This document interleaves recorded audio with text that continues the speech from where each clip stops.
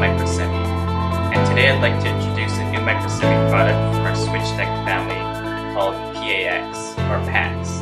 This is our PCIe Advanced Fabric Switch. So currently, in the storage industry, we're kind of making a move towards PCIe and NVMe drives. So for this industry to succeed, we're going to have to be able to compete against SAS. So a few things we'll need to do. One of them will be we'll have to be able to connect the same endpoint to multiple hosts, as well as being able to accelerate the adoption of resource disaggregation. So most of these things have been addressed by our PAX device, and I'll go into them in more detail. So our first concern is addressed by our PAX by using I/O virtualization to be able to connect multiple hosts to the same SRIOV capable endpoint. So this will allow you to take a really expensive, high-performing endpoint and connect it to multiple hosts, which will save you money. To address the second concern of resource disaggregation, our PAX device allows you to connect multiple switches to create a fabric. This fabric will allow you to take any endpoint in the fabric and connect it to any host in the fabric. So this can also be done dynamically, so while the system is running, you'll be able to take any of these endpoints and move them around to any host that you need to. So this is very useful in situations where, let's say you have a big rack full of drives and you have multiple hosts connected here. So you can save money by just moving around these drives dynamically to the different hosts whenever they need it. So this allows you to save money, and you can still use the full potential of your system. So our demo today will demonstrate the SRIOV I/O virtualization functionality, as well as the fabric functionality. So to talk about this in more detail, I will go through a block diagram, just kind of taking you through the different steps, as well as go through in more detail the live system. Our setup is composed of two hosts, each connected to a switch. These switches are connected with an interconnect, and each host is connected to an NVMe drive.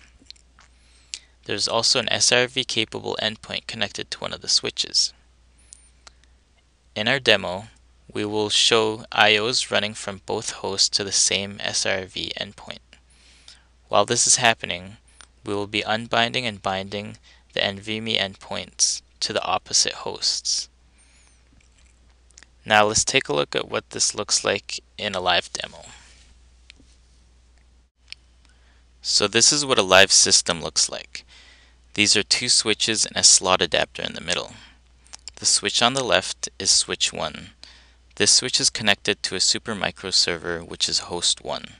The slot connector of switch 1 is connected to an Intel NVMe drive. Switch 1 is also connected to the SRIOV capable endpoint. This is connected to a Western Digital drive. In Windows, this will just look like a Western Digital drive to both hosts.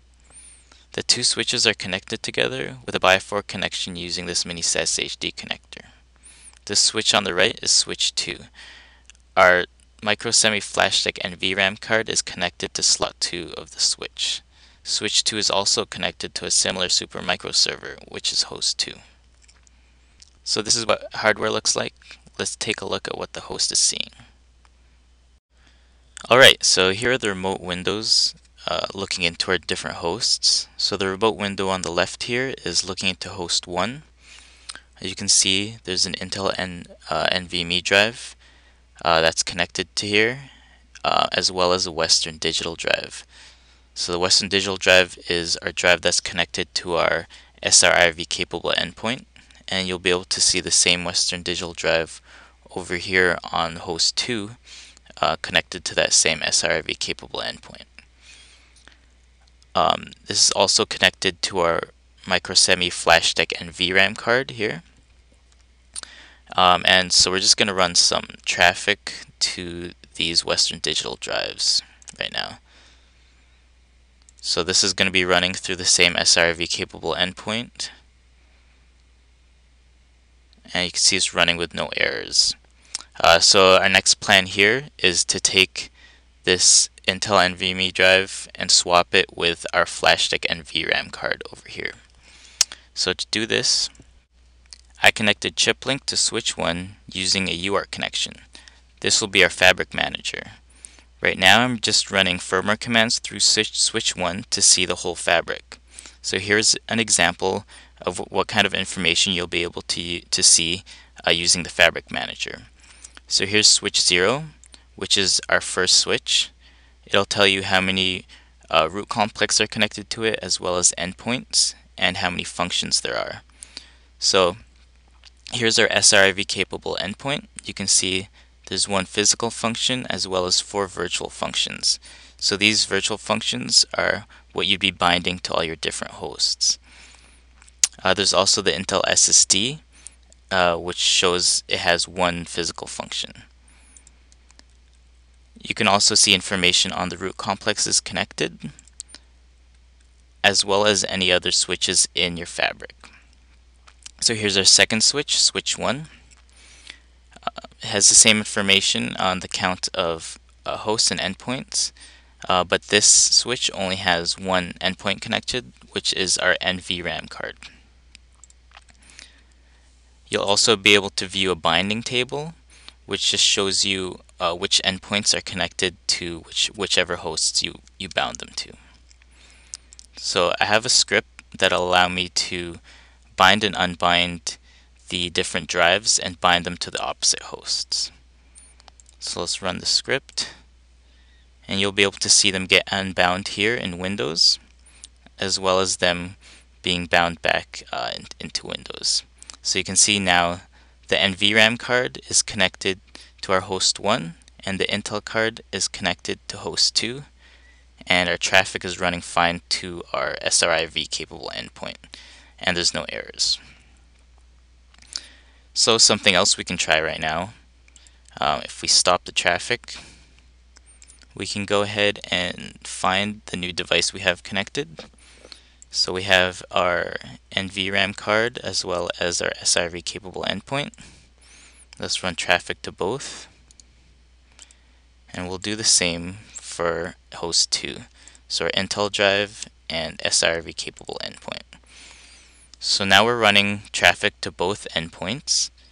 Let's go ahead and do the same thing and swap the drives. So there's going to be some errors that we'll see here, but that's just because the endpoints are getting unbound. So let's run a script. We can see the endpoints getting unbound again. We have some errors because the endpoints disappeared. But as you can see, Windows is totally fine. It's able to see the new endpoint here, and the NVRAM card is back in host 2. So then you just be able to rediscover your new endpoint, and you can go ahead and run traffic again.